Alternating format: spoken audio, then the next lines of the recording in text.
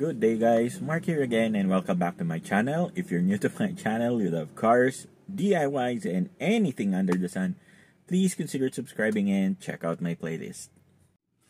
So, good morning mga paps. Kung mapapansin nyo, medyo tahimik na dito sa loob ng sasakyan even though may mga dumadaang tricycle sa harap. Siguro yung sound is nabawasan ng mga 30%. So, hindi ko pa siya natetesting ng yung magpatugtog. Pero, eto kasi, parang sinabi, less road noise. Hack actually to. Life hack. So, road noise na mababawasan. Hindi ko pa siya natetesting kasi medyo nag-uulan. Nanghihinaing ako kasi kakawaks ko lang. Tapos, syempre, yung tugtog sa loob, medyo mas clear. Tapos yung AC nyo is will be colder than normal. Kung ilang percent hindi ako masyadong sure, pero definitely yung sound galing sa labas is nabawasan. Ngayon, papakita ko sa inyo kung paano magkabit ng door sound deadener. Nabibili to guys sa ito yung gamit ko. So tape lang siya. Available to sa mga hardware. Hindi ko alam, parang walang ganito sa Ace eh. Nabili ko lang to sa hardware malapit dito sa amin. This is a B-shape soundproofing. Okay. Hindi pala deadener guys, soundproofing na tape. So B-shape, boy. Tapos, dali. Tanggalin ko lang sa plastic para makita nyo kung anong itsura. So kailangan nyo, ang dami ko nga nabili eh. Parang yung meters pa yung nabili ko. Siguro mga 25 meters. Ang kailangan nyo lang sa lahat is around, ilan ba nagamit ko? 3. So mga 20 meters yung kailangan nyo. Sobra-sobra na yon. Kasama na yung pinto sa likod. Eto guys yung itsura nya. Ayan. So, para siyang pa-letter B. Tapos, may kasama na rin yung tape. So, napakadaling ikabit. Ipapakita ko sa inyo kung paano siya ikabit. Ano ba to? Yung itsura nung mga tape dito sa mga pintuan para may idea kayo how to install it. So, ang kailangan nyo lang dito, ito yung soundproofing na tape, gunting, tapos alcohol and yung malinis na basahan. Yung alcohol guys at yung basahan is kailangan nyo lang punasan yung surface na paglalagyan nyo para lang maganda yung kapit ng inyong soundproofing. Kasi kung pangit, syempre once na mabasayan or masiksikan ng alikabok, matatanggal. So, magiging useless siya. Okay, so guys, ikakabit ko na yung tape. Sorry at medyo hihina yung audio paglapit ko doon kasi yung mic ko medyo maiksi. Okay, so ganito lang yan guys. Sorry, hindi ko na videohan. So, kailangan lang alcohol. Tapos pupunasan nyo tong surface na to. Basta yung pagkakabitan nyo ng tape or ng soundproofing,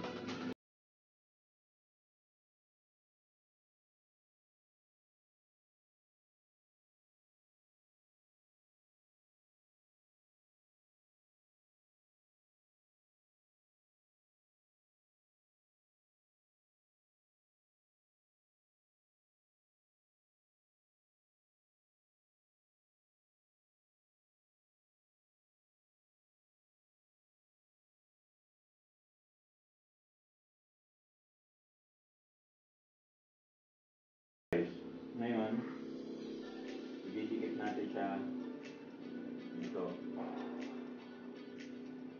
Tapos guys, slowly, alisin niyo yung tape dahan-dahan.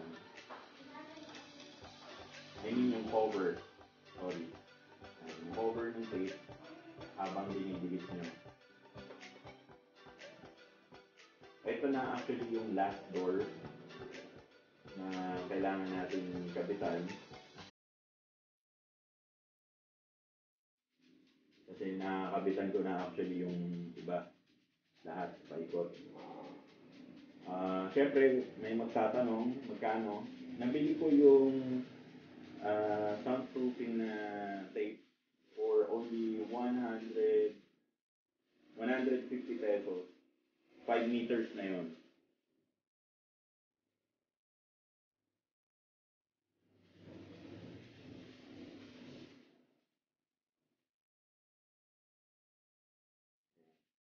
So, may mga ibang area guys na kailangan nyo siyang gupitin.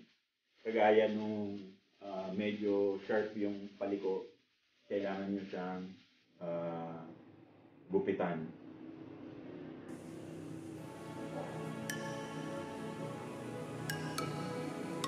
So, dito naman is hindi na. Kasi hindi naman ganun ka-sharp yung kanyang turn.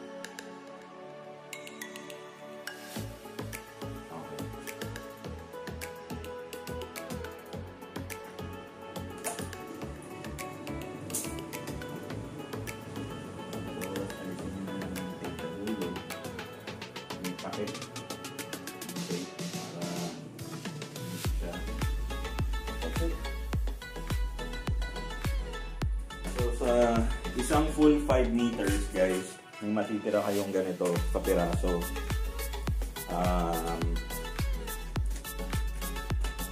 Yan yung magiging itsura niya.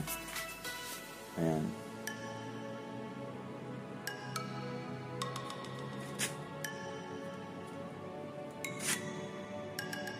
So, yun yung tape hanggang doon.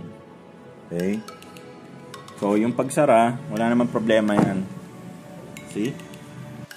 Okay guys, so we're done with our DIY. Hindi ko pala napakita sa inyo yung itsura nung ibang pinto. So, quick tour lang. Sige. Ito yung sa front.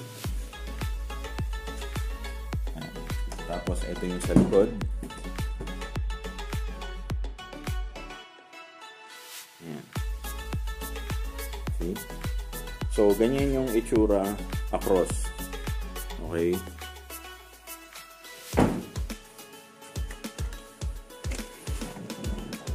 Anyways, so hope you liked the video guys. If you did, please give this video a thumbs up. Kung hindi pa po kayo nakasubscribe, hit nyo na yung subscribe button.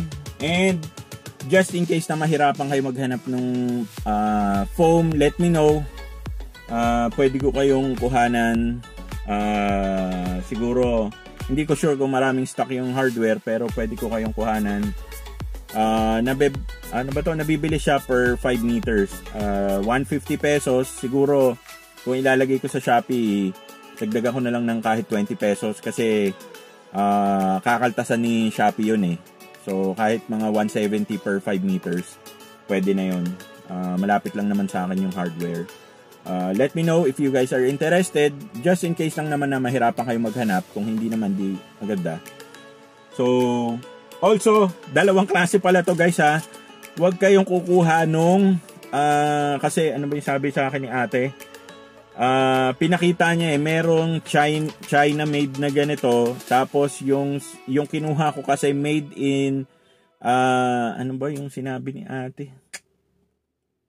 Vietnam yata. Vietnam yung sinabi niya eh. Made in Vietnam. Yung China, Chinese made na ganito. Nung pinitpit ko siya, hindi na siya bumalik. So, hindi siya maganda pag nilagay nyo na soundproofing kasi once na ma-pressure ng pressure ng mga pinto, so hindi na siya babalik sa dating form. Ito kasi, pag napitpit nyo siya, bumabalik siya sa original form. Yan, kagaya nito, 'di ba? Yan. So, tingnan nyo, kahit pitpitin nyo siya, yan, ewan ko, yan. So, kahit diinan ko siya, bumabalik siya, 'di ba? Hindi siya na iiwan sa yung lumulubog. So, yung ano guys, yung Chinese made na ganyan is pagka pinrest nyo, naiiwan siya na pitpit. Hindi siya bumabalik. Siguro babalik pero matagal. So, ma-defeat yung purpose nung soundproofing niya. Okay? So, yun lang. Again, maraming salamat sa pagsama sa akin today and kita-kits tayo sa susunod nating video, guys. And that's it for me today, guys. Hope you liked the video. If you did, please give this video a thumbs up. At kung hindi pa po kayo nakasubscribe, hit nyo na po yung subscribe button. Again, Mark nga pala ulit. And kung kailangan nyo po ng parts and accessories ng inyong sasakyan, link po sa description section below.